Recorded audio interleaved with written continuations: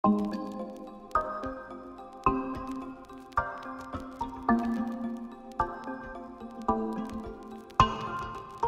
TV நேயர்களுக்கு அன்பான காலை வணக்கம். மனதோட ஆத்மா நிகழ்ச்சியில் உங்கள் எல்லாரையும் மீண்டும் சந்திக்கிறதுல ரொம்பவே மகிழ்ச்சி.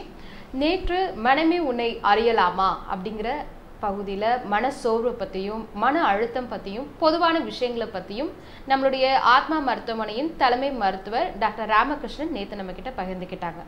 மனசோர்வுலேயே இப்போ பொதுவாக வயது வித்தியாசம் அப்படிங்கிறது இருக்குது. அப்போ குழந்தைங்களுக்கு ஏற்படக்கூடிய மனசோர்வு மன அழுத்தம் என்னென்ன, அதே மாதிரி வயதானவர்களுக்கு ஏற்படக்கூடிய மனசோர்வு மன அழுத்தம் என்னென்ன அப்படிங்கிறது தான் இன்றைக்கும் மனமே உன்னை அறியலாமா பார்ட் 2. அதாவது இன்னைக்கு எஸ்பெஷலி முதியவர்களுக்கும் குழந்தைங்களுக்குமான மனசோர்வு மன சம்பந்தப்பட்டமான விஷயங்களை பற்றி நம்மளிடையே பகிர்ந்துக்கிறதுக்காக ஆத்மா மருத்துவமனையின் முன்னணி மனநல மருத்துவர் டாக்டர் அஜய் நம்ம கிட்ட வந்திருக்காங்க. வணக்கம் சார்.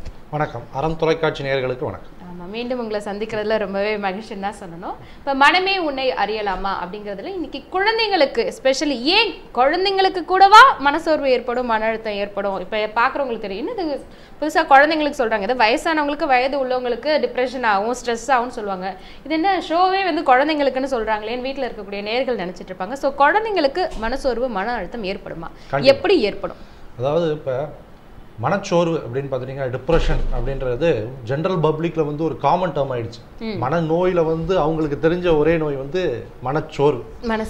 ஏன் அப்படின்னா அந்த அளவுக்கு விழிப்புணர்வு இப்போ கொண்டு வந்திருக்காங்க. அது உலக சுகாதார மையமாக இருக்கட்டும், இல்லை வெளியில் நடக்கிற விழிப்புணர்வு மீட்டிங்லையும் டிப்ரெஷன் ஏன்னா காமனாக தான் இது ஒத்துக்கிறேன். காமனஸ்ட் டிசார்டர் வந்து வேர்ல்டு, அதாவது உலக லெவலில் வந்து குளோபல் காஸ் ஆஃப் டிசேபிலிட்டி வந்து டிப்ரெஷன் தான். ஸோ அதனால வந்து அதை வந்து இது பண்ணுறாங்கன்னு ஒன்று எந்த ஒரு, அதாவது நல்லா ட்ரீட்மெண்ட் எடுத்துகிட்டு இருக்க பேஷண்ட்டே அவருக்கு தனக்கு என்ன நோய் இருக்குன்னு தெரியாமல் எதுக்கு மாத்திரை சாப்பிட்றீங்க, இந்த மாத்திரையை கண்டினியூ பண்ணுறதுக்காண்டி என்கிட்ட வரேன்பாங்க. எதுக்காண்டி சார் மாத்திரை சாப்பிட்றீங்க 10 வருஷமா? Sir depression sir. அப்படியா, என்ன தொந்தரவு இருந்துச்சு 10 வருஷத்துக்கு முன்னாடி அப்படின்னு கேட்டால் பார்த்தா வேறு நோயாக இருக்கும், மனச்சிதைவு நோயாக இருக்கும், சந்தேக நோயாக இருக்கும். ஆனால் அவங்களுக்கு தெரிஞ்சது டிப்ரெஷன். ஸோ இந்த டிப்ரெஷன் இப்படி இருக்கும்போது டிப்ரெஷனுக்கான இந்த டிப்ரெஷன்னா ஆக்சுவலாக என்ன, எப்படி நாங்கள் வந்து சைக்கியாட்ரிஸ்ட் வந்து டிப்ரெஷனை பார்க்குறோம் அப்படின்னு பார்த்தீங்கன்னா டிப்ரெஷன் வந்து அறிகுறிகள் வந்து எப்படி இருக்கும் அப்படின்னா எல்லாத்துமே டிப்ரெஷன் கிடையாது. சோர்வாக இருக்கும், ஒரு வீட்டில் துக்கம் நடந்திருக்கலாம், ஒரு 2 நாள் 3 நாள் சோர்வாக இருப்பாங்க, அதெல்லாம் டிப்ரெஷன் கணக்கில் வந்துருமா அப்படின்னா கிடையாது. டிப்ரெஷனுக்கு சில குவாலிட்டி இருக்குது.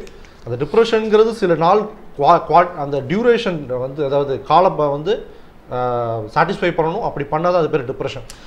மீண்டு வரல அப்படின்னா அந்த டிப்ரெஷன் அப்படிங்கறது நம்ம ஒரு குறிப்பிட்ட கிரைட்டீரியான்னு ஒன்று இருக்கு. ஸோ டிப்ரெஷன் பார்த்தீங்கன்னா குறிப்பாக முக்கியமான 3 இது வந்து என்னன்னா பெர்வேசிவ் சேட் மூட். அதாவது வந்து காலையிலேருந்து சாயங்காலம் வரைக்கும் பெரும்பாலும் நேரத்துக்கு நம்மளுக்கு வந்து மனசு வந்து சில சமயம் வந்து ஒரு நல்ல விஷயம் கேட்கும்போது சந்தோஷமா இருக்கும், ஒரு கோவமான விஷயம் கேட்கும்போது ரொம்ப கோவப்படுவோம், சில கவலையான விஷயங்கள் கேட்கும்போது கவலைப்படுவோம். இது மாதிரி ஒருத்தர் இருக்காங்க, அவரோட நினைச்சிட்டு மீண்டும் பேசலாம். ஹலோ, வணக்கம்.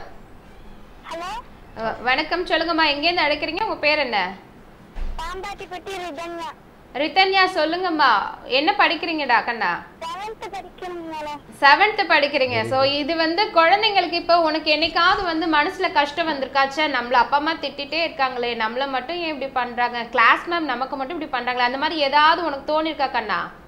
ரிதன்யா வந்துட்டு ஒரு குழந்தை இல்ல, கால் கிடைச்ச உடனே குழந்தைங்களுக்கான ஷோ அப்படின்னா ஃபர்ஸ்ட் காலரே குழந்தைங்க வந்திருக்கா. ஸோ இப்போ ரிதன்யா மாதிரி ஒரு 7th ஸ்டாண்டர்ட் படிக்கிற குழந்தைக்கு என்ன விதமான மனசோர்வு மன அழுத்தம்? அதாவது நார்மலா வந்து இந்த டிப்ரெஷன்ங்கிறது வந்து எல்லா டிப்ரெஷன், சைல்டுஹுட் டிப்ரெஷன், அதாவது குழந்தைங்களுக்கு வர மனச்சோர்வாக இருக்கட்டும், ஜீரியாடிக் டிப்ரெஷன், அதாவது ஓல்ட் ஏஜில் வர மனச்சோர்வாக இருக்கட்டும், மிடில் ஏஜில் வர டிப்ரெஷனாக இருக்கும். டிப்ரெஷனுக்குன்னு சில காமன் குவாலிட்டிஸ் இருக்குது. அதாவது என்னென்னு பார்த்துக்கிட்டிங்கன்னா, அதாவது சொன்ன மாதிரி பெர்வேசிவ் சேட் மூட்.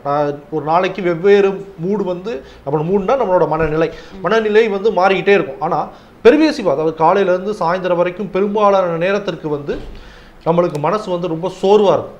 அது வந்து அவங்களுக்கு அது எப்படின்னா பார்க்குறவங்க நம்மளுக்கும் தெரியும், அகத்தின் அழகு முகத்தில் தெரியும். ஸோ உள்ளே இருக்க அந்த சோர்வு வந்து முகத்தில் தெரியும். 1. 2வது பார்த்துட்டிங்கன்னா சோர்வு, உடம்பு சோர்வு. அந்த முன்ன செஞ்ச வேலையே இப்போ செய்யறதுக்கு முன்ன 10 வேலை செஞ்சாங்கன்னா இப்போ அந்த 10 வேலை செய்ய முடியல, என்னால் ஒரு வேலை செஞ்சாலே டயர்ட் ஆகுது, அந்த ஒரு வேலை கூட செய்ய முடியலங்கிற அளவுக்கு கூட டயர்டாக இருக்கும். அந்த அளவுக்கு ஃபெட்டிக். 3வது வந்து முன்ன இருந்த சந்தோஷம் தரக்கூடிய விஷயங்கள், பாட்டு கேட்கறதா இருக்கட்டும், படம் பார்க்கறதா இருக்கட்டும், அந்த சந்தோஷம் தரக்கூடிய விஷயங்கள் வந்து இப்போ வந்து அந்த சந்தோஷத்தை தராது. இந்த 3 முக்கிய குவாலிட்டிஸ் கண்டிப்பாக இருக்கணும். இதை தவிர்த்து தான் மைனர் சின்ன குவாலிட்டிஸ் என்னென்னு பார்த்துட்டீங்கன்னா, சரியா சாப்பிட மாட்டாங்க, லாஸாக பசி எடுக்காது, தூக்கம் வராது, கான்சன்ட்ரேட் பண்ண முடியாது, கவனச்சிதறல் இருக்கும், எரிச்சல் வரும், கோபம் வரும், தற்கொலை எண்ணங்கள் வரும். அதிதீவிர மனச்சோர்வில் தற்கொலை எண்ணங்கள் வரும். இந்த குவாலிட்டிஸ் எல்லாமே வந்து அதாவது சைல்டுஹுட் டிப்ரெஷனாக இருக்கட்டும், மிடில் ஏஜ் டிப்ரெஷனாக இருக்கட்டும், இல்லை ஓல்ட் ஏஜ் டிப்ரெஷனாக இருக்கட்டும், கண்டிப்பாக இது எல்லாமே வந்து இது வந்து காமனாக இருக்கும்.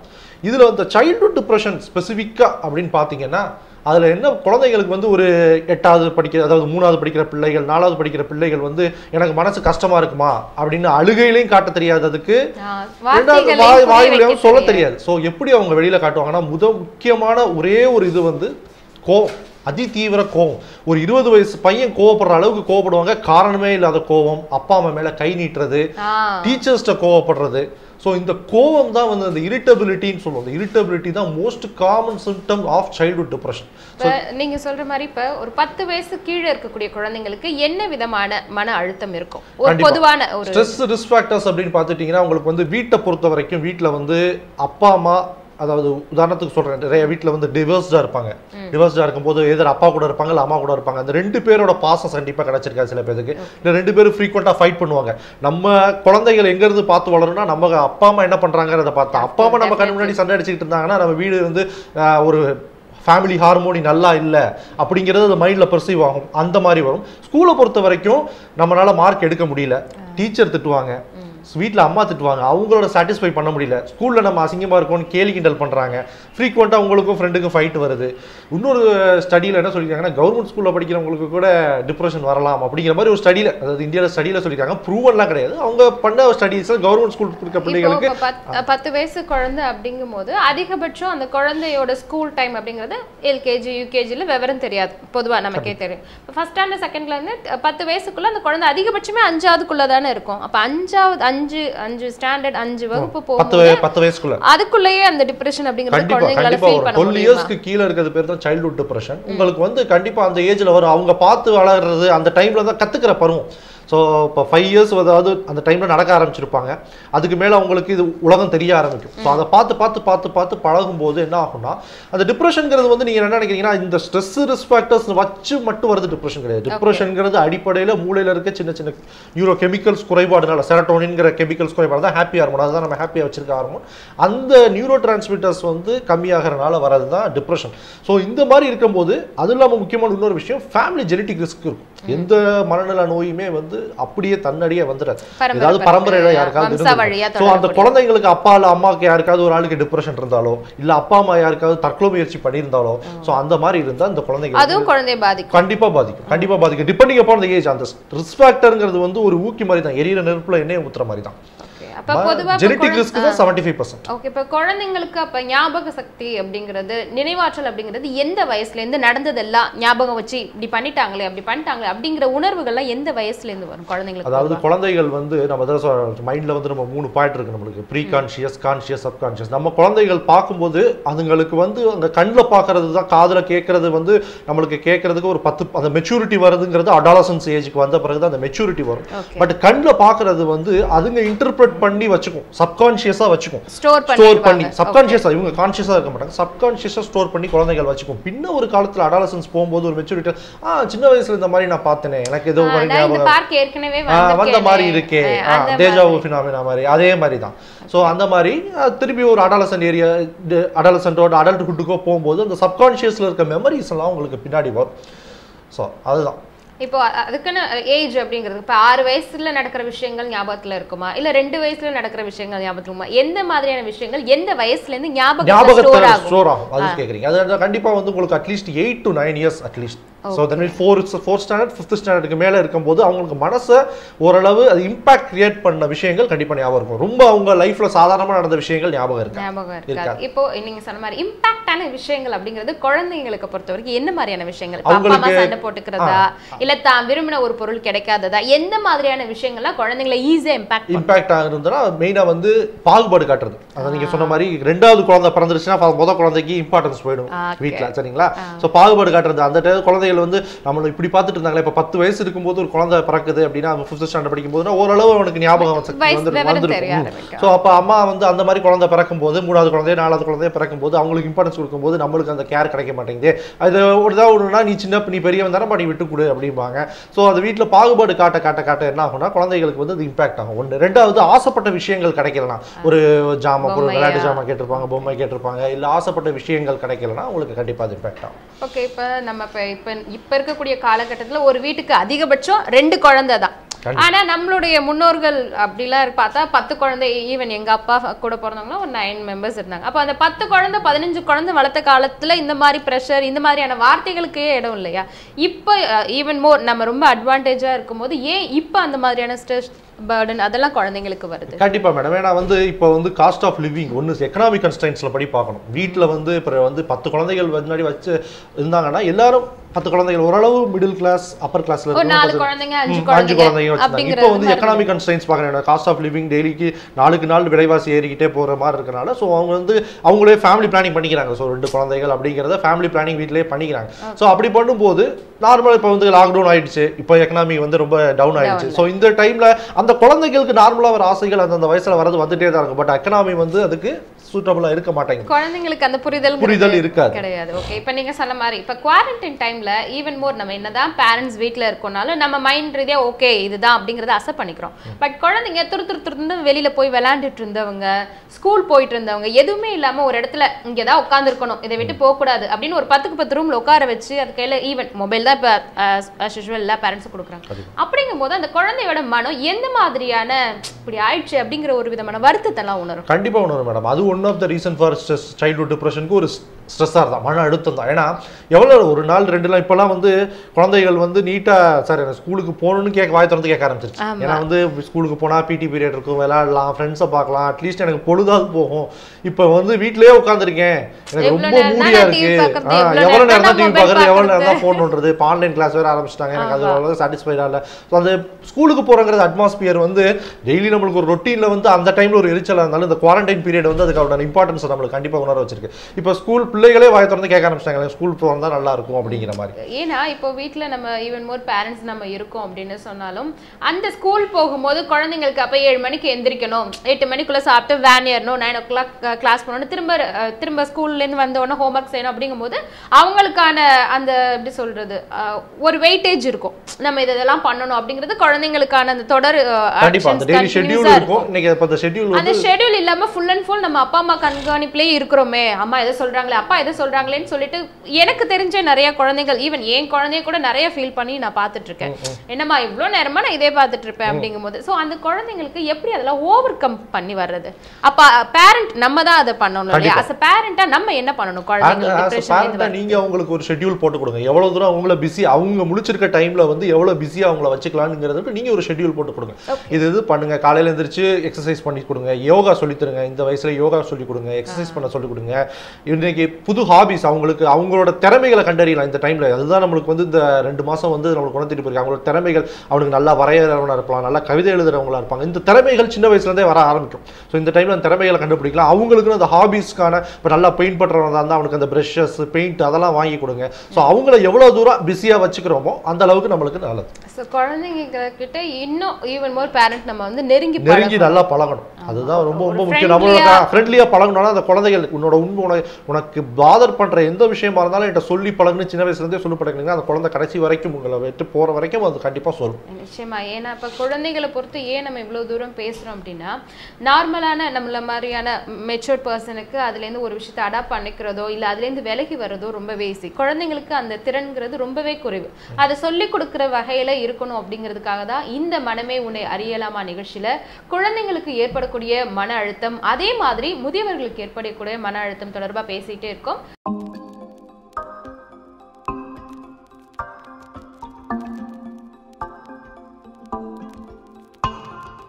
மனதோட ஆத்மா நிகழ்ச்சிக்கு மீண்டும் அறம் டிவி நேயர்களை அன்போடு வரவேற்கிறேன். இப்போ வந்து நம்ம குழந்தைங்களுக்கு ஏற்படக்கூடிய டிப்ரெஷனை பற்றி பேசிட்டு இருந்தோம். பொதுவாகவே இப்போ நார்மலாக இருக்கிற டிப்ரெஷனுக்கும் குழந்தைங்களுக்கு ஏற்படுற டிப்ரெஷனுக்கும் என்ன மாதிரியான வித்தியாசங்கள் நம்மளால உணர முடியும்? வித்தியாசங்கள் வந்து மெயினாக வந்து பார்த்துட்டிங்கன்னா, குழந்தைகளுக்கு வந்து அந்த உடம்பு சோர்வு, நான் முதல்ல சொன்னேன் அந்த 3 முக்கியமான குவாலிட்டிஸ் சொன்னேன். அதில் அந்த பெர்வேசிவ் அந்த சேட் மூட், அதாவது நாள்தோறும் இருக்கிற அந்த மனச்சோர்வு வந்து கண்டிப்பாக குழந்தைங்கள்ட்ட காண முடியாது.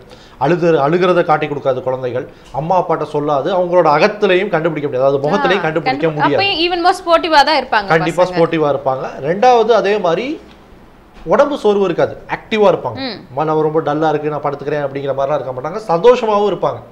எப்படி கண்டுபிடிக்கலாம் அப்படின்னு பார்த்தீங்கன்னா 2 விதமா. ஒன்று நம்ம வந்து சொன்ன மாதிரி கோவம், 2வது படிப்புல நாட்டம் கம்மியாகும், கான்சென்ட்ரேட் பண்ண முடியாது, கவனிச்சு டீச்சர் சொல்றதையோ ஹோம்ஒர்க் எழுதி போடுறதையோ எழுதிட்டு வீட்டுக்கு வர மாட்டாங்க. 1. 2வது படிப்புல மார்க் நல்லா படிச்சுட்டு இருந்த பிள்ளை டப்புனு மார்க் குறைய ஆரம்பிக்கும். நல்லா 5th ஒரு 3rd ஸ்டாண்டர்ட் 4th ஸ்டாண்டர்ட் வரைக்கும் ஃபர்ஸ்ட் ரேங்க் எடுத்துட்டு இருந்த பொண்ணு 5th ஸ்டாண்டர்ட் போனோம்னா ஆட்டோமேட்டிக்கா அகாடமிக் டிக்ளைன் இருக்கும். நிச்சயமா இது வந்து பிராக்டிகலாவும் எல்லா பேரண்ட்ஸும் ஃபீல் பண்ணிருப்பாங்க. ஏன்னா இப்போ நல்லா படிச்சுட்டே இருந்தாலே திடீர்னு படிப்பு இதாகுது லேக் ஆகுது அப்படிங்கிறது ரியலா அது எல்லாருமே உணரக்கூடிய ஒரு விஷயம். அப்படின்னா அந்த குழந்தை வந்து மென்டலி வந்து டிப்ரெஷன்ல இருக்கலாம். ஸோ அது ஒரு பாசிபிலிட்டி இருக்கு. அதே மாதிரி அவங்களுக்கு வந்து தூக்கமின்மை, 2வது பசியின்மை, வேற தற்கொலை எண்ணங்கள், இதெல்லாம் குழந்தைங்களுக்கு இருக்கு. ஸோ குழந்தைங்களுக்கு மெயினாக இருக்கக்கூடிய ஒரே இது வந்து அவங்களுக்கு ஏதோ அதை வேற எதை மாதிரி இது பண்ணலாம்னா நம்மளுக்கு இந்த ஹிஸ்டீரியான்னு சொல்லுவோம். அதாவது இந்த சாமி ஆடுறதெல்லாம் பார்த்துருப்பீங்க, அவங்களோட ஆழ்ந்து நிலையை மறந்து அவங்க வந்து சாமி ஆடிட்டே இருப்பாங்க. அதே மாதிரி எதனால அப்படி பண்றாங்க அப்படின்னா அவங்களுக்கு உள்ள நிறைவேறாத கஷ்டங்கள் மனச்சோர்வுகள் இருக்கும், அதை வந்து அவங்களுக்கு வாய் வழியா சொல்ல தர்றேன். இது இப்போ நீங்க சொன்ன அதே வார்த்தை, இப்போ உள்ள நிறைவேறாத கஷ்டங்கள் இருக்குங்கிறீங்க. ஆஸ் அ பேரண்டா குழந்தைங்க வந்து சொல்ல பயப்படும். ஐயோ அம்மா கிட்ட சொன்னா அம்மா திட்டுவாங்க, அப்பாட்ட சொன்னா அப்பா அடிச்சிருவாங்க. அந்த மாதிரி மன கஷ்டங்களை மனக்குமுறல்களை யார் மூலமா கேட்டா அந்த குழந்தைங்களுக்கு அது ரிலீஃப் கிடைக்கும்? அவங்களுக்கு ரொம்ப பிடிச்ச டீச்சர் மூலமா, அவங்க ரொம்ப நல்லா பெருகி பேசுற, நல்லா யார்கிட்ட ரொம்ப ஃப்ரீயா பேசுற டீச்சர் மூலமா, இல்ல ஃப்ரெண்ட்ஸ் மூலமா, அவங்க ஃப்ரெண்ட்ஸ் அவங்க யார் கூட பழகுறாங்க இப்படி சொல்றான் அவங்க பையன் அப்படிங்கிறத வந்து அவங்க அம்மா விட்டு சொல்லி அவங்க நெய்பர்ஸ் உங்ககிட்ட கன்வே பண்ணலாம். அப்படி பண்ணலாம். வீட்லயே அதான் சொல்றல, குட் சோஷியல் ஃபேமிலி சப்போர்ட் இருந்தாலே, அப்பாவா அம்மா ஃப்ரெண்டு மாதிரி பழகுனா அவங்களே உங்கள்கிட்ட சொல்லுவாங்க. ஸோ அந்த நான் சொன்ன அந்த ஹிஸ்டீரியாலாம் வந்து அவங்க வேணும்னு அந்த மாதிரி பண்ணலை. அவங்க சைக்காலஜிக்கலாக அந்த டிப்ரெஷன், அந்த மனச்சோர்வை தாங்க முடியாமல், அந்த மனக்கவலையை தாங்க முடியாமல் அவங்கள அறியாமல் வெளியில் வருது. சில பிள்ளைகளை பார்த்தீங்கன்னா திடீர்னு மயக்கப்பட்டு விடுவாங்க. என் பொண்ணு வந்து இது வலிப்பு மாதிரி இருக்குன்னு சொல்லி எங்கிட்ட ஹாஸ்பிட்டலில் தூக்கிட்டு வருவாங்க. கடைசியில் பார்த்தா 4 வயசு குழந்தைக்கு முன்னாடிலாம் வலிப்பே வந்தது இல்லை சார், இப்போ வலிப்பு மாதிரி ஏதோ வருது அப்படின்னு பார்த்தா அது வலிப்பு மாதிரியே இருக்காது, அது வலிப்பு மாதிரி. ஏன்னா அது பார்த்தீங்கன்னா உள்ள அடிப்படையில் பார்த்தீங்கன்னா உள்ள ஏதோ ஒரு மனச்சோர்வு இருக்கும். மனச்சோறு அப்புறம் கேட்டதா ஏனமா எதுமா பண்ணுச்சு, உன்னை எதுமா பாதர் பண்ணுச்சு அந்த மாதிரி சொன்னீங்கன்னா அதுதான் சொல்லுவாங்களா, குழந்தை பயந்துட்டா மசூதி கூட்டிட்டு போய் மந்திரிச்சிட்டா சரியாயிடுவா, கயிறு கட்டிட்டா சரியாயிடுவா, அத பயந்ததுக்கு அப்புறம் ஒரு விதமான பயந்த கோளாறு. அப்ப அந்த மாதிரியான விஷயங்கள் இது மனசு சம்பந்தப்பட்ட விஷயங்கள். இன்னொரு முக்கியமான விஷயம் என்னன்னா, இப்ப இந்த நாள இதுல சொல்ற என்னன்னு பாத்தீங்கன்னா செக்ஷுவல் ட்ராமா.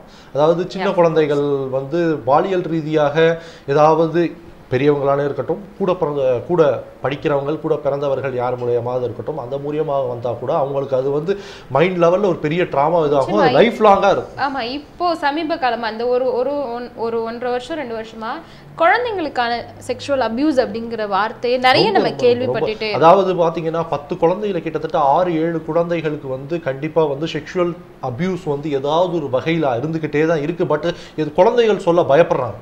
ஏதாவது இப்போ வந்து சின்ன வயசுல வந்து அவங்க பேரண்ட்ஸுக்கே தெரியாத விஷயம், ஒரு மிடில் ஏஜ் டிப்ரெஷன், ஒரு 25 வயசு 26 வயசுல டிப்ரெஷன் வரும்போது சும்மா நாங்க எப்பவும் கேட்குற மாதிரி கேள்விகள் கேட்கும்போது, சின்ன வயசுல ஒரு 6 வயசுல இந்த மாதிரி ஒருத்தர் என்கிட்ட பண்ணார் சார், 7 வயசுல இந்த மாதிரி ஒருத்தர் என்கிட்ட பண்ணார் சார், டீச்சர் இந்த மாதிரி பண்ணாங்கங்கிறத வந்து அப்போ ரிவீல் பண்ணுறாங்க. ஏன்னா அந்த டைமில் சொன்னால் அம்மாட்ட சொன்னால் ஏதாவது திட்டிடுவாங்களோ இல்லை கோவப்படுவாங்களோ, நீ ஏன் போன இது பண்ணுவான்னு நம்மளை அடிப்பாங்களோங்கிற பயம் அந்த குழந்தைங்களுக்கு அவ்வளோதான் தெரியும். பட் ஈவன் மோர் அந்த பேரண்ட் தானே அந்த ஒரு சம் எக்ஸ் ஒய் அப்படிங்கிற ஒரு பர்சனை இவர் உனக்கு குட்வில்லா இருப்பார் அப்படிங்கிற ஒரு கான்ஃபிடென்ட்டை கொடுக்குறதும் அந்த பேரண்ட் தானே. இப்போ ஒருத்தரை நம்பி அம்மா சொல்றாங்க மாமா கிட்ட போ, மாமா மடியில போய் உட்காந்துக்கோ அப்படின்னு சொல்றதே ஒரு பேரண்ட் தான். ஓகே, அதே ஈவன் அந்த என்ன நடக்குது அப்படிங்கறத ஒரு குழந்தையால உணரக்கூடிய வயசோ உணரக்கூடிய மெச்சூர்டா கம்மி தான். பட் அத வந்து நம்ம ஏற்படுத்தி கொடுக்கறதே நம்ம தான் ஏற்படுத்தி கொடுக்கணும். அப்போ அந்த குழந்தை பேசுறதுக்கோ அந்த குழந்தைகிட்ட கேட்கறதுக்கான விஷயங்களை as a parent-ஆ நம்ம தான் செய்யணும் இல்லையா? கண்டிப்பா நம்ம தான் செய்யணும். அந்த குழந்தைகள்ட்ட என்னமா அப்படி இருந்த விளையாட போனியே, என்னாச்சு ஏதாச்சுங்கிறத போயிட்டு வந்தோம்னா கேட்கணும். அந்த குழந்தைகள் உள்ள போயிட்டு அந்த மாதிரி ஏதாவது ஒரு இதுல வரும்போதே ஆட்டோமேட்டிக்கா அது வந்ததுக்கு அப்புறம் அது கண்டிப்பா அவங்களுக்கு ஒரு ஸ்ட்ரெஸ், அவங்களுக்கு அது லைஃப்ல பிடிக்காத ஒரு விஷயம். ஸோ நடந்ததுக்கு அப்புறமே அந்த அக்யூட் ஸ்ட்ரெஸ் அப்பவே காட்டி கொடுக்கும். குழந்தைகள் வந்து எரிச்சல் படும், ஒரு மாதிரி தனிமையை விரும்பும் குழந்தைங்க.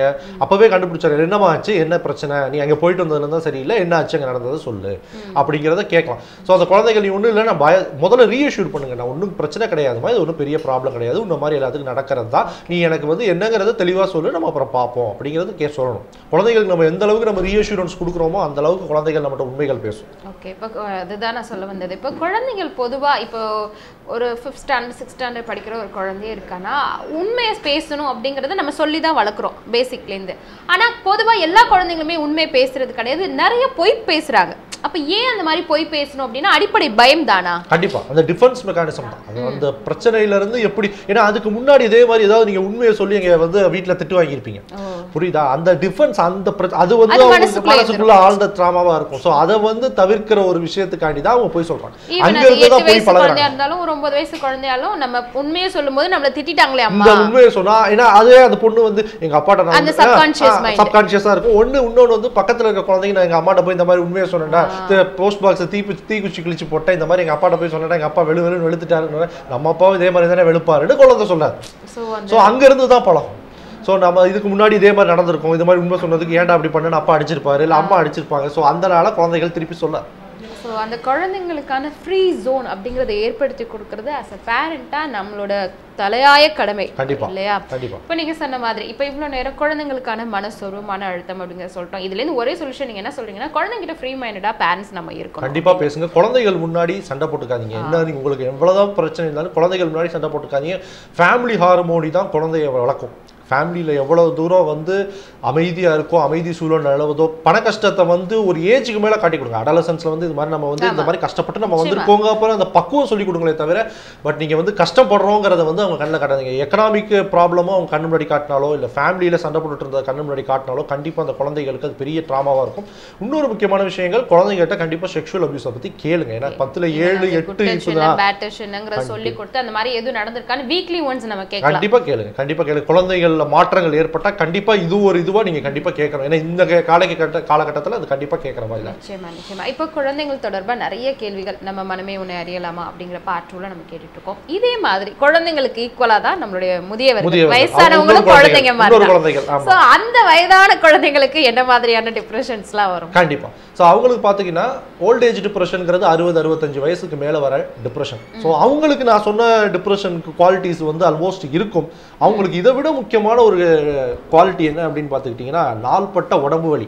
பாட்டி பார்த்தீங்கன்னா முட்டி ரொம்ப வலிக்குது, இப்படி தான் ஹாஸ்பிட்டலுக்கு வரதே ரொம்ப காலமாக இருக்குது. எவ்வளோ காலமாக இருக்குது? அது ஒரு 20-25 வருஷமாக இருக்கும். முதுகு வலிக்குது, காரணமே இல்லாத தலைவலி, சொமாட்டிக் கம்ப்ளைண்ட்ஸ் சொல்லுவாங்க. சொமாட்டிக் கம்ப்ளைண்ட்ஸ் தான் அவங்களுக்கு மெயின் கம்ப்ளைண்ட்டாக இருக்கும். ஸோ ஓல்டேஜ் டிப்ரெஷனில் அவங்களுக்கு வேறு எதுவும் இல்லை சார், நல்லா தூங்குறேன், தூக்கம் மட்டும் இந்த வலினால வர மாட்டேங்குது சார், மற்றபடி நல்லா சாப்பிட்றேன், ஹாப்பியாக இருக்கேன், பேர குழந்தைகளோட இருக்கேன், பையன் நல்லா பார்த்துக்கிறேன், எல்லாரும் நல்லா பார்த்துக்கிறாங்க, ஆனால் இந்த வலி மட்டும் எனக்கு போக மாட்டேங்குது சார். அப்புறம் ஏதாவது கேட்டோன்னா அதுக்கப்புறம் சொல்லுவாங்க, ஆமாம் சார் மனசு கொஞ்சம் பாரமாக இருக்கிற மாதிரி இருக்குது, அது என்னன்னே தெரியல, ஒரு பதட்டம் வர மாதிரி இருக்குது, ஒரு எரிச்சல் அப்பப்போ நான் லைட்டாக படுறேன், அந்த மாதிரி சொல்லிட்டே இருப்பாங்க. அந்த பாட்டி, வயசான பாட்டி. இதுல உங்களுக்கு வயசான பாட்டிகளுக்கு எதுக்கு இந்த ரிஸ்க் ஃபேக்டர்ஸ் நம்ம ஸ்ட்ரெஸ்ஸா சொல்லிட்டு இருந்த மன அழுத்தம் என்னென்ன வரலாம் அப்படின்னு பார்த்துக்கிட்டிங்கன்னா, வயசானவங்களுக்கு வந்து நிறைய நோய்கள் இருக்கு. இப்போ வந்து 40 வயசு 50 வயசுலயே எல்லாத்துக்கும் சுகர் வருது, ப்ரெஷர், கேன்சர், இருதய நோய், ஹார்ட் அட்டாக் இதெல்லாம் வருது. ஸோ அவங்கெல்லாம் பார்த்தீங்கன்னா லைஃப் லாங்காக மெடிசின்ஸ் எடுத்துகிட்டு இருப்பாங்க. அவங்களுக்கு முன்னே இருந்த மாதிரி, அது 40 வயசுக்கு முன்னே இருந்த மாதிரி இப்போல்லாம் மாம்பழ சீசன், மாம்பழம் கூட சாப்பிட முடியலையே அப்படிங்கிற ஒரு கவலை இருக்கும் அவங்களுக்கு, புரியுதுங்களா? ஸோ அந்த மாதிரி நாள்பட்ட நம்மளால அதை பண்ண முடியலையே, முன்ன மாதிரி ஆக்டிவாக வாக்கிங் பண்ண முடியலையேங்கிற ஒரு கவலை இருக்கும். ஸோ அந்த ஒரு கவலை. ரெண்டாவது பார்த்துக்கிட்டிங்கன்னா, அவங்களுக்கு இப்போ தாத்தாவாக இருக்கட்டும் இல்லை பாட்டியாக இருக்கட்டும், யாராவது 2 பேர்த்தில் யாராவது ஒரு ஆள் இறந்து போயிட்டா அந்த தனிமை ரொம்ப ரொம்ப ரொம்ப கஷ்டம். அது மாதிரி அந்த மாதிரி பிள்ளைகள் வேலைக்கு போனதுக்கப்புறம் நம்மளுக்கு வந்து ரொம்ப தனிமையில் இருக்கும், அந்த தனிமை ரொம்ப வாட்டும். ஸோ ஆட்டோமேட்டிக்காக என்ன ஆக ஆரம்பிக்கும்னா, 60 வயசு வரைக்கும் குடிக்காத ஆள் கூட அதுக்கப்புறம் குடிக்க ஆரம்பிப்பாங்க. இந்த மாதிரி தூக்கம் வர மாட்டேங்குது, என் மனைவி என்னை விட்டுட்டு போயிட்டாங்க, எனக்கு தனிமையில் படுக்க ஒரு மாதிரி இருக்குது அப்படின்னு சொல்லிட்டு அவங்களுக்கு வந்து தூக்க மாத்திரைகள் எடுக்க ஆரம்பிப்பாங்க. இல்லை அதுக்கப்புறமேட்டு இது வரைக்கும் குடிக்காதவங்க கூட குடிக்காங்க. ஹலோ, வணக்கம். வணக்கம் சார், சொல்லுங்க, எங்க இருந்து அழைக்கிறீங்க, உங்க பேர் என்ன? திருவனந்தபுரம்ல இருந்து கால் பண்றேன். சொல்லுங்க சார், உங்க பேர் என்ன?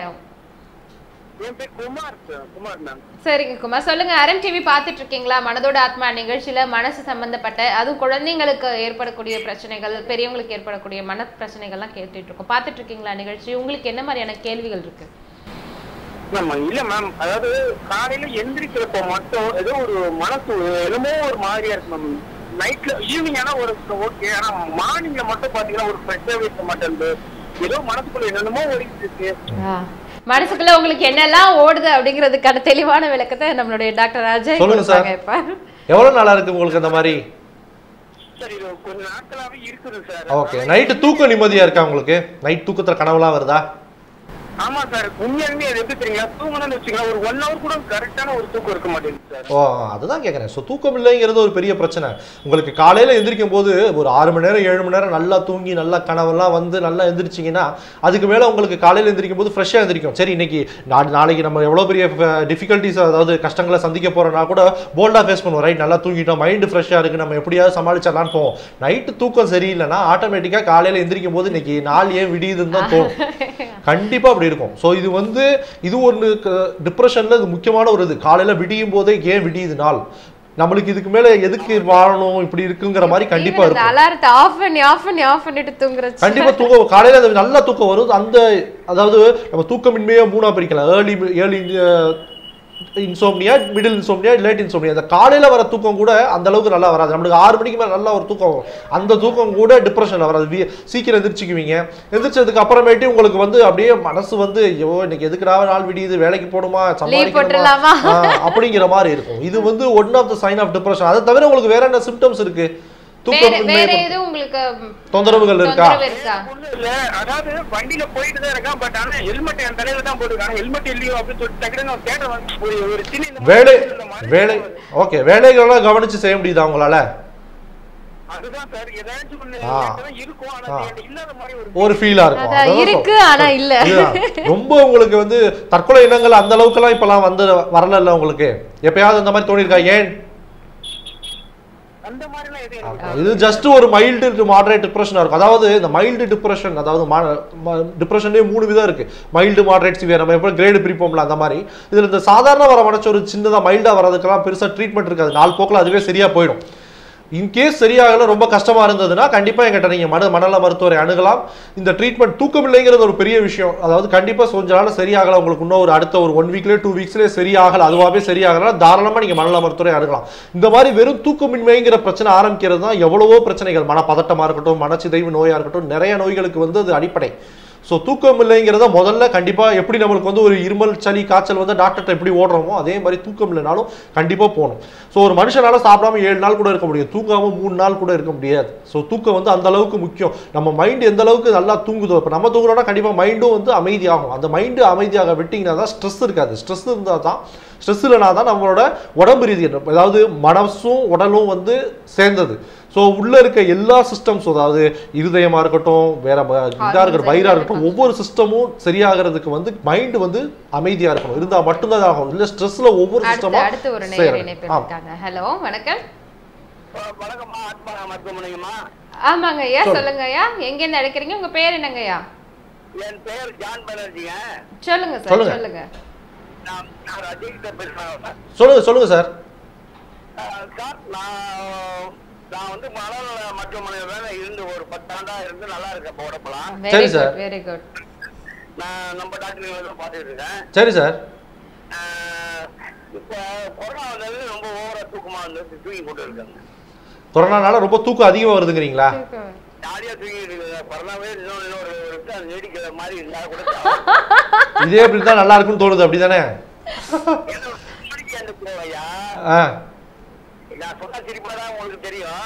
ரொம்ப சந்தோஷமா இருக்கு. நல்லா இருக்கீங்க, புரியுதுங்களா? நல்லா தூங்குறீங்கிறது எவ்வளவு சந்தோஷமான விஷயம் தெரியுமா? ரொம்ப சந்தோஷமா இருக்குங்க. ஆமா, வெரி குட். கண்டிப்பா கண்டிப்பா பாருங்க, தொடர்ந்து பாருங்க. தேங்க்யூ. நிச்சயமா பாத்துரலாம். நீங்க நல்லா ஜாலியா சந்தோஷமா இந்த குவாரண்டைன் டைமை கூட சந்தோஷமா என்ஜாய் பண்றேன்னு சொன்ன முதல் ஆள் நீங்க தான். ஒரு ரியலி தேங்க்யூ ஸோ மச். நல்லா என்ஜாய் பண்ணுங்க லைஃபை. அதாவது ஆத்மா மருத்துவமனையில் கிட்டத்தட்ட 1ல் 2ல் 65,000 நோயாளிகளை முழு மனநிலையோட திருப்பி அவங்களுடைய லைஃபுக்கு கொடுத்துருக்காங்க. கிட்டத்தட்ட 12,000 பேர் அந்த குடிபோதையிலேருந்து மீட் எடுத்த பெருமை எல்லாமே ஆத்மா மருத்துவமனைக்கு தான் சேரும்னு சொன்னால். ஸோ அந்த ஹாஸ்பிட்டலில் ட்ரீட்மெண்ட் எடுத்த ஒரு பேஷண்ட்டே வந்துட்டு நான் பேஷண்ட் இல்லை, இப்போ நான் ரொம்ப சந்தோஷமா இருக்கேன் அப்படின்னு சொல்றது ரொம்ப கேட்கவே எங்களுக்கு சந்தோஷமா இருக்கு. ஸோ நம்ம சொன்னோம் இல்லையா, அடுத்து ஒரு நேர் இணைப்பில் இருக்காங்க. ஹலோ வணக்கம். ஹலோ சொல்லுங்க சார். சார் வணக்கம் சார். சொல்லுங்க சார். நான் இங்க திருவரம்பூர் கூத்தாப்பாடுல இருந்து அலெக்ஸ் பேசுறேன் சார். சொல்லுங்க சார். சார் ஏதாவது ஒரு விஷயம் சார், இப்போ நான் உங்கள்ட்ட பேசிட்டு இருக்கேன் சார், இது ஏற்கனவே நடந்த மாதிரி தோணுது சார். இப்ப நான் ஒரு இடத்துக்கு போறேன் அப்படின்னா அந்த இடத்துக்கு நான் மறுபடியும் ஏற்கனவே போனேன் அப்படின்னு சொன்னாங்க, அந்த இடத்துக்கு போனதே இல்ல, அது மாதிரி தோணுது. ஓகே. திடீர்னு நான் என்ன நினைக்கிறேன்னா அது திரும்ப நைட்டு கனவுல வருது சார். அதை நம்ம காலையில நம்ம அந்த இடத்துக்கு போயிட்டு வந்த மாதிரியே ஒரு உணர்வு சார். ஆனா நான் போனேன்னா அது அங்க இல்ல சார், போகல சார். ஓகே ஓகே சொல்லணும் சார். இப்ப வந்து இதே மாதிரி நான் உங்கள்கிட்ட பேசின மாதிரி ஒரு ஞாபகம் சார். என்ன சார் புரியுது. இது வந்து காமன் பினாமினா சார். இது வந்து ஏதாவது 2 மாசமா தான் சார் இப்படி இருக்கு. ஒண்ணும் கிடையாது. இது கொரோனா லாக்டவுனுக்கு அப்புறம் இந்த மாதிரி வர்றது. இது பயப்பட அளவுக்கு கூடிய அப்நார்மல் பினாமினா கிடையாது சார். இது பேரு தேஜாவுங்கிறது தான், நார்மல் பினாமினா தான். சரிங்களா? உங்களுக்கு ஆமா கண்டிப்பா இது வந்து கண்டிப்பா 100 எல்லா மக்களுமே லைஃப்ல ஒரு டைம் ஒரு தடவை எக்ஸ்பீரியன்ஸ் பண்ணிருப்பாங்க. புரியுதுங்களா? ஸோ கண்டிப்பாக லைஃப்பில் ஒரு தடவை எக்ஸ்பீரியன்ஸ் பண்ணியிருப்பாங்க. உங்களுக்கு இந்த டைம் வந்து இந்த லாக்டவுனில் ஃப்ரீயாக இருக்கிறனால உங்களுக்கு அதிகமாக தோணுது, அவ்வளோதான். உங்களுக்கு நைட்டில் அது கனவாக ஏன் வருதுன்னா, உங்களுக்கு அந்த டைமில் நீங்கள் யோசிக்கிறது உங்கள் சப்கான்ஷியஸ் மைண்டில் போயிடுது. தூக்கத்துக்கு நல்லா ஆழ்ந்த தூக்கத்துக்கு நல்லா தூங்குனதுக்கு போனதுக்கப்புறம் கனவு வந்ததுக்கப்புறம் உங்களுக்கு அது வருது, அவ்வளோதான். இது ரொம்ப ரொம்ப நார்மல் ஃபினாமினா. இதுக்கு ட்ரீட்மெண்ட்லாம் ஒன்றுமே தேவையில்லை சார். நோயெல்லாம் இல்லை சார். மேடம் நீங்க சிரிக்கிறீங்க, பயமா இருக்கு சார். இல்ல இல்ல இல்ல இல்ல கண்டிப்பா இதுல இருந்து பாருங்க, அவங்க அப்நார்மலா இருந்தா நீங்க இல்ல சார். இப்ப எனக்கு வந்து 37 வயசு ஆகுது சார். புரியுது சார். இதுக்கு முன்னாடி நான் அப்படி இருந்திருந்தா பரவாயில்ல சார். எதுவுமே பண்ணல சார். இப்ப இது பண்ணோட்டி பயமா இருக்கு சார். இப்ப பொம்பளை பிள்ளை வச்சிருக்கோம், ஐயோ கல்யாணம் காட்சி பண்ணும் இப்படி மாதிரி. நீங்க ஒண்ணுமே தைரியமா இருங்க. நீங்க நடந்து ஆமா தைரியமா இருங்க. இது வந்து பெரிய அப்நார்மல் நோய் கிடையாது. இது நோயா இருந்துச்சுன்னா நானே சொல்லிடுவேன், நீங்க எங்கிட்ட வந்து அணுகலாம், எங்களை வந்து பார்க்கலாம். நாங்க தேஜாவு தேஜாவு ஆமா இது வந்து ஒரு காமன் பினாமினா. நம்ம மக்கள் எல்லாருமே லைஃப்ல ஒரு தடவை வந்து கண்டிப்பா ஒரு தடவை இது பண்ணுவோம். ரொம்ப ரிலாக்ஸ்டா இருக்கும் போது இது வரும். கண்டிப்பா கிடையாது. இதே மாதிரி எனக்கும் நிறைய இன்சிடென்ட்லாம் நடந்திருக்கு. நீங்க கால் கட் பண்ணதுக்கு அப்புறம் நானுமே என்னோட தேஜாவெல்லாம் சார் கிட்ட சொல்லுவேன், நீங்க டிவில பாருங்க. தேங்க்யூ. நன்றி நன்றி சார். நன்றி நன்றி தேங்க்யூ. ஆமா, போன காலர் சொன்ன மாதிரி இந்த தேஜாவோ அப்படிங்கிற விஷயம் நம்ம ஏற்கனவே ஒரு நடந்ததா இருக்கட்டும், அந்த ESP பவர் அப்படின்லாம் சொல்லுவாங்கல்ல, இட்ஸ் a real thing அப்படிங்கிறது சயின்டிஃபிக்கா ப்ரூவ் ஆன ஒரு விஷயம். ஈவன் நம்ம ஃப்ரெண்ட்ஸ் படத்துல கூட பார்ப்போம், அந்த நண்பேண்டாவா சம்திங் சங்கரோட மூவில கூட இருக்கும் இல்லையா, அந்த தேஜாவோ அப்படிங்கிறதுலாம் ரீகலெக்ட் ஆஃப் மெமரிஸ்ங்கிறத விட மேடம் சைக்காலஜிக்கலா வந்து நம்மளுக்கு பர்சீவ் பண்றதா, நம்ம ஒவ்வொரு விஷயங்கள் கண்ணில் பார்க்கறது காதுல கேட்கறது எல்லாமே ஒரு பர்சீவ் ஆகி அது ஒரு இமேஜ் ஃபார்ம் ஆகும் மைண்ட். அந்த இமேஜ் தான் வந்து தேஜா, வேற ஒன்றும் கிடையாது. காமன் ஃபினாமினா, எல்லாருமே லைஃப்ல ஒரு தடவை கண்டிப்பா எக்ஸ்பீரியன்ஸ் பண்ணுவோம். ரொம்ப ரிலாக்ஸா இருக்கும்போது அந்த இமேஜ் நம்மளுக்கு மைண்ட்ல வரும். இப்போ அந்த நேர் சொன்னார்ல தேஜாவுன்னு சொல்லிட்டு நீங்க கிண்டலா சிரிக்கிறீங்க மேடம். ஸோ நான் கிண்டலா சிரிக்கல, ஏன்னா எனக்குமே நிறைய விஷயங்கள் இப்போ நான் டிரைவ் போறேன், கார் டிரைவ் பண்ணிட்டு போறேன்னா இதே ரோட்ல நம்ம ஏற்கனவே வந்த மாதிரி இருக்கே அப்படின்னு சொல்லிட்டு சம் பாயிண்ட் ஆஃப் வியூஸ்ல நமக்கு அதெல்லாம் ரீகலெக்ட் ஆகும்ல. அதெல்லாம் நல்லது தானா, இல்ல அவர் நினைக்கிற மாதிரி அது எதுவும் கைண்ட் ஆஃப் வியாதியா நோயா மேடம்? இது வந்து ஒரு காமன் ஃபினாமினா. எப்படி நம்ம லைஃப் வந்து நம்ம சாப்பிட்டா உடம்புல செரிக்குது, சாப்பாடு உள்ள போது செரிக்குது, அது ஒரு பிசியாலஜி மாதிரி இது ஒரு பிசியாலஜி, அவ்வளவுதான். பிசியாலஜி, உடல் இயங்குது, அவ்வளவுதான். இப்ப அவர் சொல்ற மாதிரியான ஒரு விஷயங்கள் இப்ப நம்ம கனவுல ஒரு விஷயத்த பார்த்திருப்போம், உணர்ந்திருப்போம், ஃபீல் பண்ணிருப்போம். அதுவே நம்ம லைஃப்ல நடக்கும் போது, எக்ஸாம்பிள் நான் ஃபீல் பண்ண ஒரு நிறைய விஷயம் என்னன்னா, கனவுல எனக்கு யானை வர்ற மாதிரி பார்த்தேன் அப்படின்னா ஒரு 2 to 3 டேஸ்ல நான் ஒரு யானை நேர்ல பாத்துருவேன். இது வந்து பட் அதே இமேஜ் வந்து கனவுல பார்த்த அதே சிச்சுவேஷன் இமேஜ் இருக்காது. அது ரைட் தான். அது சோ அப்ப நான் கனவுல வந்தது நேர்ல வந்துருச்சு அப்படிங்கற ஒரு இனம் புரியாத ஒரு கனவுல நடக்கிறது நேர்ல வரணும்ங்கிறது இருக்காது. பட் வந்து கனவுல பார்த்து நீங்க அதே சிச்சுவேஷன் இப்ப வந்து யானை மேல நீங்க உட்கார்ந்திருக்க மாதிரி கூட இருக்கும் கனவுல. பட் ஆனா நேர்ல பார்க்கும்போது ஒரு யானை தான் பார்க்க முடியும். So that is normal happening. Okay வா? அது வந்து இதுக்கு அந்த டேப்லெட் எடுக்கணும். ஓகே, யானை பார்க்கறதுல ஸ்பெஷல் பவர்ஸ்லாம் கிடையாது.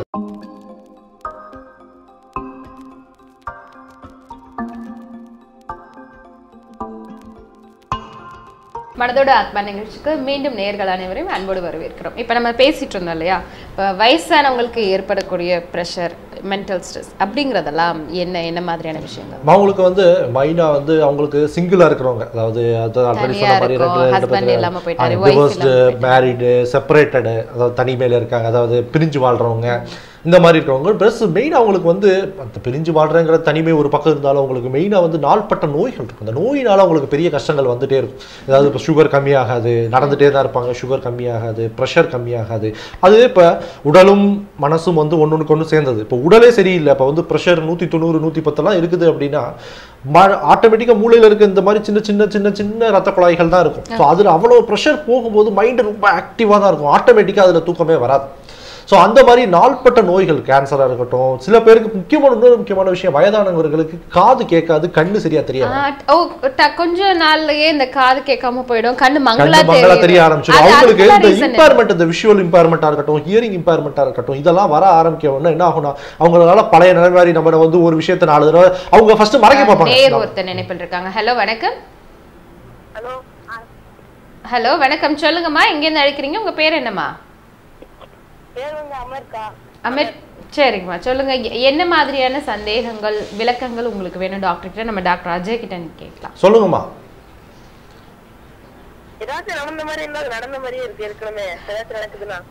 உங்களுக்கு அதே மாதிரி தானா?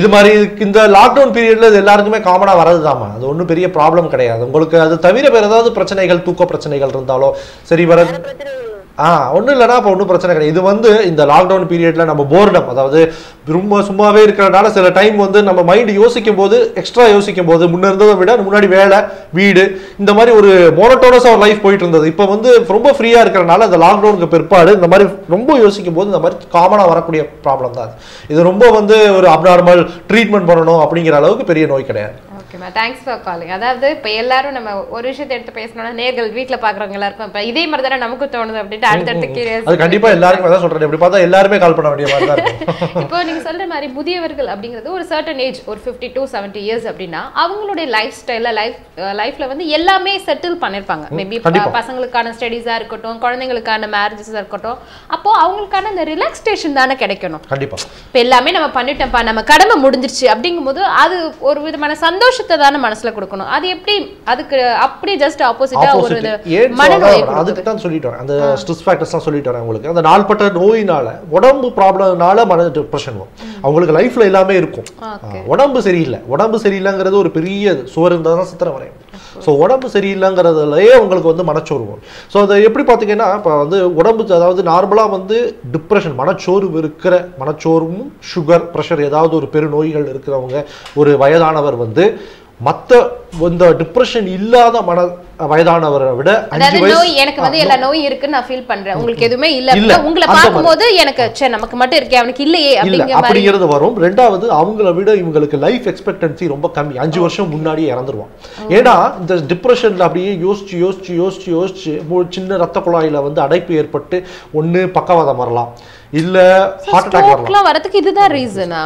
முக்கியமா வந்து மனச்சோர்வும் வந்து நார்மலா இந்த பிரஷர், சுகர் இந்த மாதிரி நோய்களை விட மூளை நரம்பியல் சம்பந்தப்பட்ட நோய்கள், அதாவது ஸ்ட்ரோக்கா இருக்கட்டும், இல்ல இந்த பார்க்கின்சன் ஒரு நோய் இருக்கு அதுவா இருக்கட்டும், ஸோ இந்த மாதிரி நோய்கள்ல வந்து ரொம்ப ரொம்ப டிப்ரெஷன் ரொம்ப ரொம்ப காமன். ஸோ இதனால என்ன ஆகும்னா ஆட்டோமேட்டிக்காக அவங்க அந்த ஸ்ட்ரெஸ்ல இருந்து அவங்களுக்கு அந்த ரத்த குழாய் அடைப்பு வந்து ஹார்ட்ல ஏற்பட்டுச்சுன்னா அது பேர் தான் ஹார்ட் அட்டாக். ஸோ அதனால அந்த ஹார்ட் அட்டாக்ல சீக்கிரம் இறந்துருவாங்க. ஸோ அதனால தான் டிப்ரெஷன்னால வந்து லைஃப் எக்ஸ்பெக்டன்சி கம்மின்னு சொல்றேன். டிப்ரெஷன் அப்படிங்கிற ஒரு விஷயம் நம்ம அப்சர்வ் பண்ண ஆரம்பிச்சிட்டோம்னா அதுதான் எல்லா பெரிய நோய்களுக்குமான ஒரு லீடர்ஷிப். கண்டிப்பா இருக்கும். டிப்ரெஷன் வந்து அட் ஓல்ட் ஏஜ் வந்து ரொம்ப ரொம்ப ரொம்ப ஆபத்தான நோய். அதுவும் வந்து மற்ற இப்போ டயபெட்டிஸ், ஹைப்பர்டென்ஷன் ரொம்ப கண்ட்ரோல்டாக இருக்குங்கிறப்ப டிப்ரெஷன் இருந்துச்சுன்னா இப்போ நம்ம கேர்ஃபுல்லாக பார்த்துட்டே இருக்கணும், எப்போ வந்து சூட்டப்பாங்கன்னே சொல்ல முடியும். அதே மாதிரி வயசானதுக்கு அப்புறம் பொதுவாக அந்த மறதி அப்படிங்கிற ஒரு சிண்ட்ரோம் வருதுல, அது எதனால அந்த மறதி வருது? அதுக்கும் இதுக்கும் 65 வயசுக்கு மேலே நார்மலாக வந்து 60-65 வயசுக்கு மேலே நார்மலாக வந்து மூளைகள் வந்து சுருங்க ஆரம்பிக்கும். எல்லா இதுவுமே உள்ள இருக்கிறது செல்ஸ் தான், சின்ன சின்ன செல்ஸ் தான், எல்லாமே வந்து சாக ஆரம்பிக்கும், சுருங்க ஆரம்பிக்கும், மூளைகள் சுருங்க ஆரம்பிக்கும். ஸோ சுருங்க ஆரம்பிக்கும் போது மூளையில் ஒவ்வொரு பகுதி, இந்த பகுதியாக இருக்கட்டும், அந்த பகுதியாக இருக்கட்டும், அந்த பகுதியாக இருக்கட்டும், ஒவ்வொரு பகுதிக்கும் தனித்தனி இது உண்டு, ஃபங்க்ஷன்ஸ் உண்டு. இப்போ வந்து இங்கே பார்த்துக்கிட்டிங்கன்னா முன்னாடி இடத்துல பார்த்துக்கிட்டிங்கன்னா அதான் நம்மளுக்கு 6ஆம் அறிவு, ப்ரீஃப்ராண்டல் கார்டெக்ஸ். இப்போ இந்த ஹீரோன்னு ஒரு படத்தில் கூட நம்மளுக்கு இது லோபோட்டமின்னு ஒன்று சொல்லியிருக்காங்க, அதுதான் நம்மளுக்கு 6ஆம் அறிவு. ஸோ அதோட 6ஆம் அறிவுனா என்ன, ஒரு விஷயத்தை நம்ம எப்படி எடுத்துக்கோம், இது நல்லதா கெட்டதா, இது அடுத்து நம்ம எப்படி ப்ரொசீட் பண்ண போகிறோம். ஓகே, அதை ஒர்க்கிங் மெமரி. இந்த இடத்த பொறுத்த வரைக்கும் பார்த்துக்கிட்டிங்கன்னா ஞாபக சக்தி, ஒர்க்கிங் மெமரி. நம்ம வந்து இன்னைக்கு வந்து இப்போ வந்து இங்கேருந்து நீங்கள் மெயின் கார்டு கேட் போகணும்னா இந்த வழியில தான் போகணுங்கிறது உங்களுக்கு ஞாபகம் இருக்கு, அந்த மாதிரி மெமரிஸ். ப்ளஸ் வந்து முன்னாடி இந்த இடம் வந்து கண்ணை பொறுத்த வரைக்கும் இந்த இடம் வந்து வீட்டில் இருக்க அந்த பாதைகள் எப்படி வந்து கரெக்டாக எந்த இடத்துல இந்த பொருளை வச்சிருக்கோம், இந்த இடத்துல இந்த பொருளை வச்சிருக்கோம், எப்படி போகணும், வீட்டில் பாத்ரூமுக்கு எப்படி போகணும், டாய்லெட்டுக்கு எப்படி போகணும் அப்படிங்கிறது ஒவ்வொரு இதுக்கும் ஒரு ஃபங்க்ஷன் இருக்கும். நார்மலாக 65 வயசுக்கு மேலே எல்லா பகுதியுமே சுருங்க ஆரம்பிக்கும். ஸோ சுருங்க ஆரம்பிக்கும் போது என்ன ஆகும்னா மெமரி வந்து, அதாவது ஞாபகம் சக்தி வந்து ரொம்ப ஈஸியாக ஃபஸ்ட்டே போயிடும். ஸோ அதனால தான் அவங்களுக்கு வந்து மற்ற அதாவது அவங்க ட்ரெஸ் சில பேர் வந்து அதே மாதிரி நம்ம ட்ரெஸ் போட்டுக்கணும், நம்ம ட்ரெஸ் போட்டால் தான் நம்ம மானத்தை நம்ம கரெக்டாக காப்பாற்ற முடியும் அப்படிங்கிறதெல்லாம் வந்து ஒவ்வொரு ஃபங்க்ஷன் மூலையில் ஒரு ஃபங்க்ஷனோட இருக்கும். ஸோ ஒரு ஸ்டேஜுக்கு போகும்போது அதெல்லாம் அதாகும் தான் ட்ரெஸ்ஸை வந்து உள்ளதா கூட தெரியாமல் இருப்பாங்க. அதெல்லாம் ரொம்ப லேட் ஸ்டேஜ். இனிஷியல் ஸ்டேஜில் மெமரி ஆரம்பிக்குது. எதை மறப்பாங்கன்னா ரொம்ப பழசு நடந்ததை மறக்க மாட்டாங்க, சமீபத்தில் 6 மாதத்துக்குள்ள நடந்ததை மறப்பாங்க. இமீடியட் மெமரி அண்ட் ரீசன்ட் மெமரியை தான் முதல்ல மறப்பாங்க, 6 மாதத்துக்குள்ள நடந்ததை மறப்பாங்க. அப்படியே விட்டோம்னா கண்டுக்காம டிமென்ஷியா, அது பேர் டிமென்ஷியான்னு சொல்லுவாங்க, அந்த ஞாபக மறதி நோயை பேர்.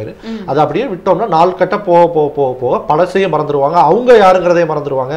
உங்க பையன் யாரு பொண்ணு யாரு, எத்தனை பையன் எத்தனை பொண்ணு எங்க இருக்கோ ஏது இருக்கோங்கிற அளவுக்கு வந்து அவங்களுக்கு இருக்கும். சரி, ஓகே. இப்போ நீங்க சொன்ன மாதிரியான சிம்டம்ஸ்லாம் எஸ்பெஷலி அது வந்து விமென்ஸ்க்கு தான் நிறைய வரும், மெனுக்கு தான் அதிக வரும், அந்த மாதிரி எதுவும் இருக்கா? அப்படி யாருக்கு லாஸ்ட் இன்டர்வியூல சொன்னேன் நான், டிப்ரெஷன் வந்து most common in women. Dementia வந்து அப்படி கிடையாது. டிமென்ஷியா வந்து இட்ஸ் ஈக்குவல் ரிஸ்க் தான், ரெண்டு பேருக்கு, மேலுக்கும் வரலாம் ஃபீமேலுக்கும் வரலாம். ஃபீமேலுக்கு ஸ்லைட்லி ஹையர் ரிஸ்க், அவங்களுக்கு அதிகமா வரலாம். அந்த மாதிரி கோவிட் டைம்ல இருக்கும்போது அவங்களுக்கு அந்த பயம் இப்போ வந்து அதிகமா கவர்மெண்ட்டும் வந்து சொல்லிடுறாங்க இது வந்து வயசானவங்களுக்கு தான் அதிகமா தாக்கும், அவங்களுக்கு தான் உயிர் இழப்பு அதிகமா வருது. அந்த பயம் அந்த ஃபியர் வந்து ஒரு ஸ்ட்ரெஸ். அதனாலயும் லேட் லைஃப்ல டிப்ரெஷன் வரலாம். அந்த பயத்தினால நம்மளுக்கு வந்துருமோ இறந்துருவோமோ, நம்மளை விட்டுட்டு போயிருவோமோ, அடுத்த நிலை நம்மளோட மனைவி இப்போ 2 தாத்தா பாட்டி இருக்காங்கன்னா பாட்டி நம்மளை விட்டுட்டு போயிருவாங்களோ, அதே பயம் பாட்டிக்கு இருக்கும், தாத்தா நம்மளை விட்டுட்டு போயிருவாரோ அப்படிங்கிற அந்த பயம் இருக்கும். ஸோ அவங்க இப்போ நான் ஒரு சர்டன் ஸ்டேஜ்ல இந்த ஒரு 6 மந்த்ல பார்த்த விஷயம் என்னன்னா, இப்போ ஒரு பேரண்ட் இருக்காங்க, பேரண்ட்டுக்கு குழந்தைங்க இருக்காங்கன்னா பேரண்ட் உயிரோட இருக்காங்க, அதாவது தாத்தா பாட்டிங்க எல்லாம் உயிரோட இருக்காங்க, பேரண்ட் இறந்துருக்காங்க.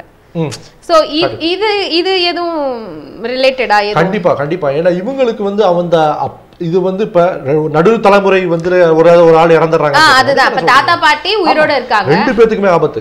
குழந்தையா இருந்துச்சுன்னா ஒரு பேரண்ட் இல்லாம வளரும் அந்த குழந்தை. பையனே இறந்துட்டாங்கிறது வந்து அவங்களுக்கு பெரிய ரொம்ப அந்த கிரீஃப் வந்து துக்கத்தை தான் அவங்களால தாங்கிக்க முடியாது, ரொம்ப கஷ்டமா இருக்கும். அது ஒரு ஸ்ட்ரெஸ் தான், அது ஒரு மன அழுத்தத்தை தரக்கூடிய விஷயம். ஸோ அப்படி இருக்கும்போது இந்த கோவிட் டைமில் அவங்கள்ட்ட உட்காந்து வந்து வீட்டுக்குள்ளே தான் இருக்கீங்க, சேஃபாக இருக்கீங்க, ஒன்றும் ஆகாது, தைரியமாக இருங்கிறத உட்காந்து சொன்னீங்கனாலே அவங்களுக்கு இந்த COVID-19 பயமே பாதி போயிடும். ஓகே, நம்மகிட்ட சொல்கிறாங்க, அவங்க பார்த்துக்கிறாங்க, நம்ம பையன் நம்மளை பார்த்துக்கிறான், நம்ம பொண்ணு நம்மளை பார்த்துக்கிறாங்க.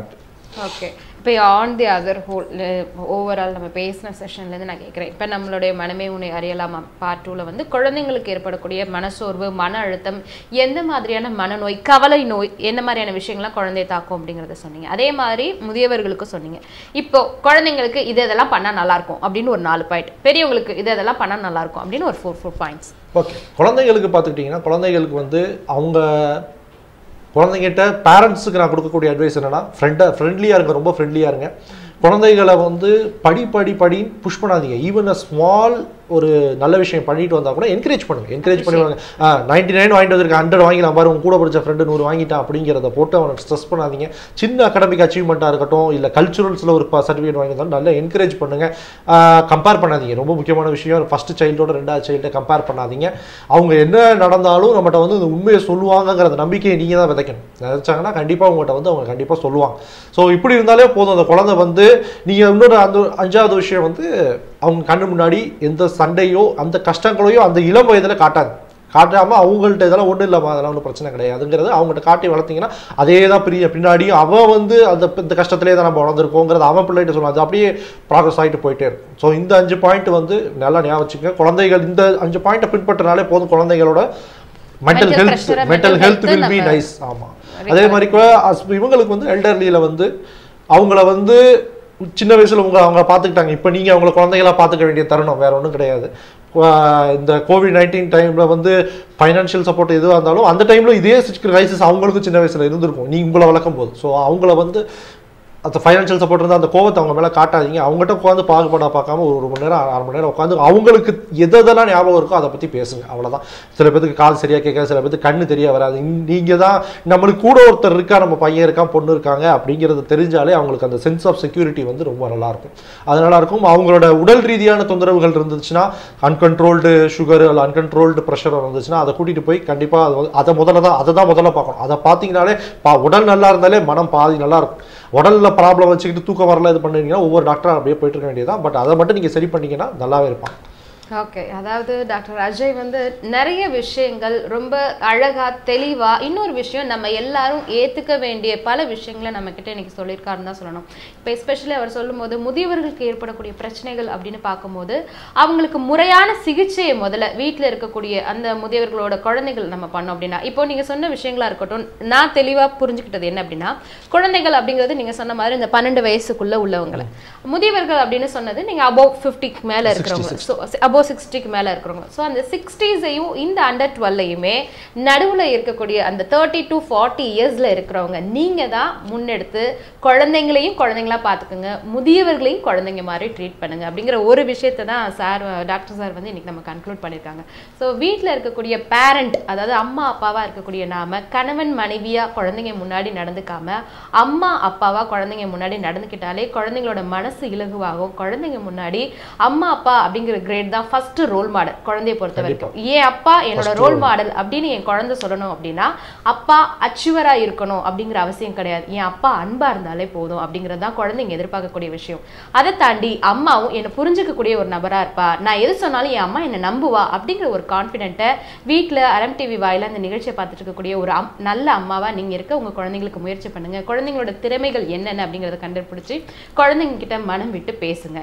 குழந்தைங்களை பக்கத்துல உட்கார வச்சுக்கோங்க, மடியில படுக்க வச்சுக்கோங்க. சின்ன சின்ன விஷயங்கள் தான் குழந்தைங்களுக்கு நம்ம அம்மா நம்ம கிட்ட சப்போர்ட்டா இருக்காங்க அப்படிங்கிற ஒரு தாக்கத்தை கொடுக்கும். அது எல்லா விஷயத்தையும் ஒரு அம்மாவா நீங்களும் செய்யுங்க, ஒரு அப்பாவா ஒரு ரோல் மாடலா நீங்களும் உங்க குழந்தைங்களுக்கு இருங்க. உங்களுடைய அப்பாவை நீங்க சின்ன வயசுல ரோல் மாடலா பார்த்துருப்பீங்க, அந்த அப்பாவையும் இப்ப குழந்தையா நீங்க பாவிச்சு உங்க பேரண்டையுமே நீங்க நல்லபடியா பார்த்துக்கணும் அப்படிங்கிறதா இந்த மனதோட ஆத்மால மனமே உன்னை அறியலாமா பார்ட் உள்ள டாக்டர் அஜய் அவர்களுடைய தெளிவுரையோட உங்களிடமிருந்து விடைபெறுகிறேன். நன்றி, வணக்கம். அறம் தொலைக்காட்சி நிகழ்ச்சிகளை தெரிந்து கொள்ள யூடியூப் சேனலை சப்ஸ்கிரைப் பண்ணுங்க அண்ட் மறக்காம பெல் பட்டனை கிளிக் பண்ணுங்க.